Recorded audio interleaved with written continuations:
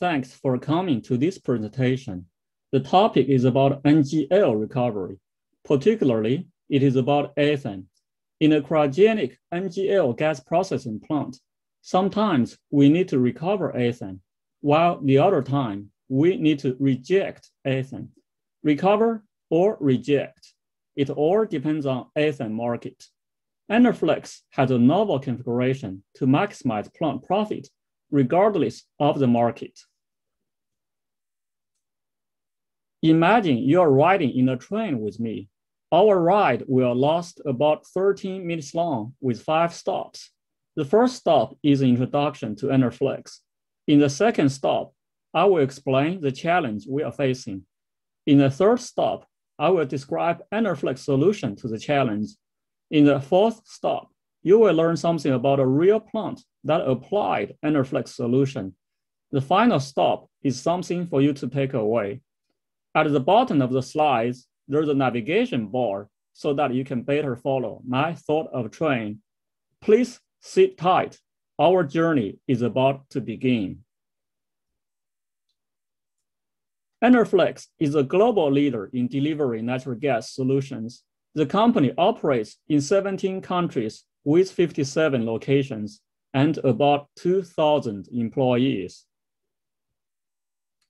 Enerflex offers full cycle solutions, including engineered systems, integrated turnkey, aftermarket services and parts, and asset ownership.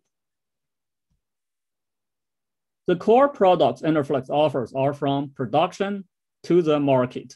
Specifically, Enerflex offers gas compression, process and treating, and power generation to our customers. The solution we are talking about today is within our gas processing solutions.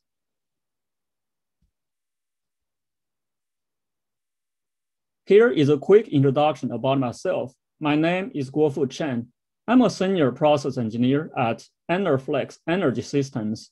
I'm also a professional chemical and mechanical engineer, licensed in the states of Texas and Louisiana. My areas of expertise are renewable energy, pressure relief valve, natural gas liquid, and liquefied natural gas. I like to attend conferences like this one to speak and learn. So, why am I speaking here?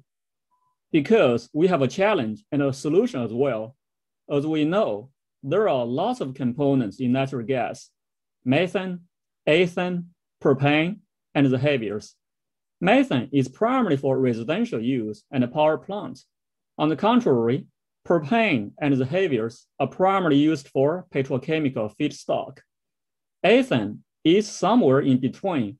It can be recovered from natural gas as a liquid and sold by the gallon, primarily for ethylene production, or it can be rejected to the natural gas stream and sold by the MMBTU as a component of gaseous fuel. To determine the economics of cryogenic ethane recovery plants, a term called Frac spread is introduced here. Essentially, it is the revenue difference between ethane sold as liquid versus ethane sold at gas price. Here is the terminology used in this presentation. When you hear recovery, you know ethane is sold as liquid, and typically we use GSP technology. When I say rejection, you understand ethane is sold as gas, and OHR technology and the like are typically used. Frac spread is the revenue difference between liquid and gas. This is an old graph about ethane frac spread, published by Point Logic Energy. The date range was from 2010 to 2015. From this graph, we can clearly see prior to 2013, frac spread is well above zero. It means you should recover ethane and sell it as liquid to maximize profit. From 2013 to 2015, ethane frac spread hovers around zero. It means you can either recover ethane as liquid or reject ethane as gas. The profit does not make much difference. In this newer graph, the date is extended to the first quarter of this year. The x-axis is time, and the y-axis is frac spread in dollar per gallon. Red column is gas price, while blue column is liquid price. The green column is liquid price minus gas price minus transportation cost. From 2014 to 2015, ethane frac spread is below zero after taking into account transportation cost. This is slightly different from previous graph. I think the previous graph probably did not take into account transportation cost. With negative frac spread, it means ethane recovered as liquid is losing profit. During 2014 and 2015, plants recovering ethane had a bad time, while plants rejecting ethane had a good time. On the contrary, for the time about 2018, liquid ethane price really spiked because several ethylene crackers went into operation and there was a temporary ethane shortage. During this time, plants recovering ethane had a happy time, while plants rejecting ethane had a sad time.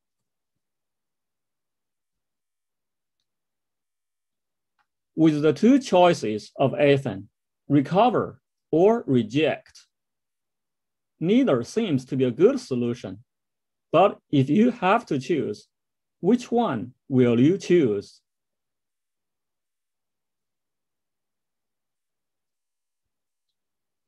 Luckily, life does not have to be that hard. Enerflex has a solution to solve the challenge. Instead of choosing from either or, Enerflex offers a solution with both and. Combined with two technologies, our customers can choose to recover ethane when liquid ethane price is high. They can also choose to reject ethane when liquid ethane price is low. Regardless of the market, our customers can always maximize profit. For ethane recovery, people typically use a gas subcooled process technology, or GSP, patented by Orloff engineers several decades ago. Feed gas is split and cooled in 3 heat exchangers, and then it is further cooled in the chiller before sending to the cold separator. The liquid from the separator is fed to the fractionator. Part of the gas is expanded in the expander before entering the bottom of absorber. The other part of the gas is subcooled in the reflux condenser before entering the top of the absorber. There are side draws in the fractionator to improve the column distillation. NGL is withdrawn at the bottom of the fractionator, while sales gas is taken from the top of the absorber, heated to the ambient temperature, and then boosted to a higher pressure in the booster. For ethane rejection, the process is similar. Here's a typical overhead recycle process to reject ethane.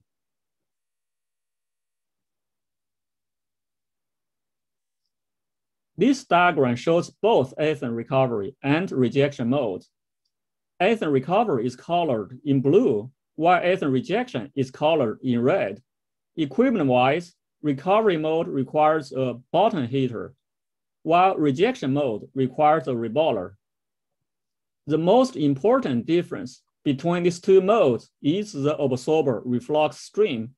In ethane recovery mode, the reflux comes from the cold separator, which has very little ethane in it. In contrast, in rejection mode, the reflux comes from the top of the fractionator, which has quite some ethane in it.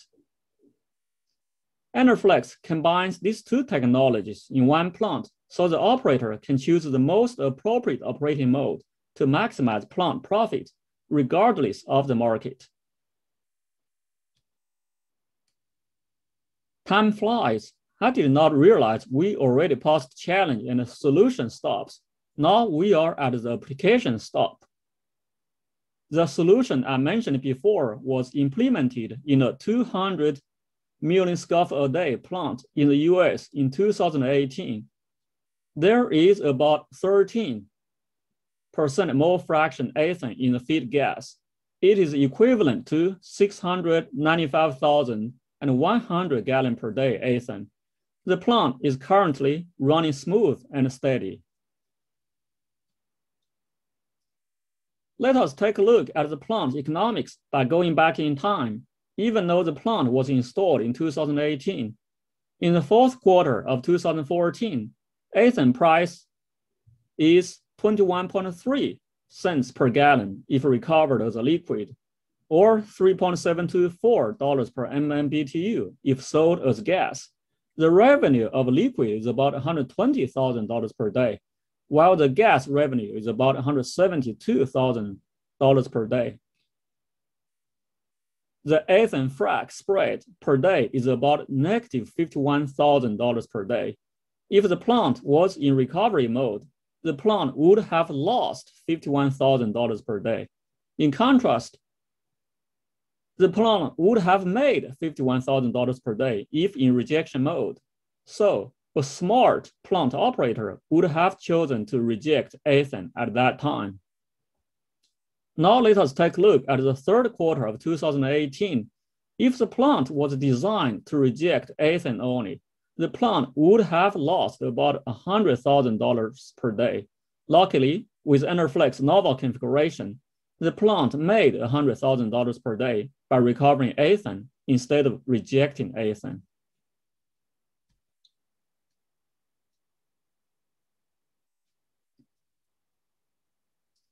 Thanks for riding with me along the way. We have gone through 4 stops already: introduction, challenge, solution, and application. Now we are at the final stop. Here is something for you to take away. Ethane market is hard to predict and full of uncertainty. Luckily, technology is predictable. By combining 2 technologies, Enerflex customers can always maximize profit, regardless of the market. On the contrary, plants equipped with only 1 technology will always lead to potential profit loss, no matter which technology is chosen.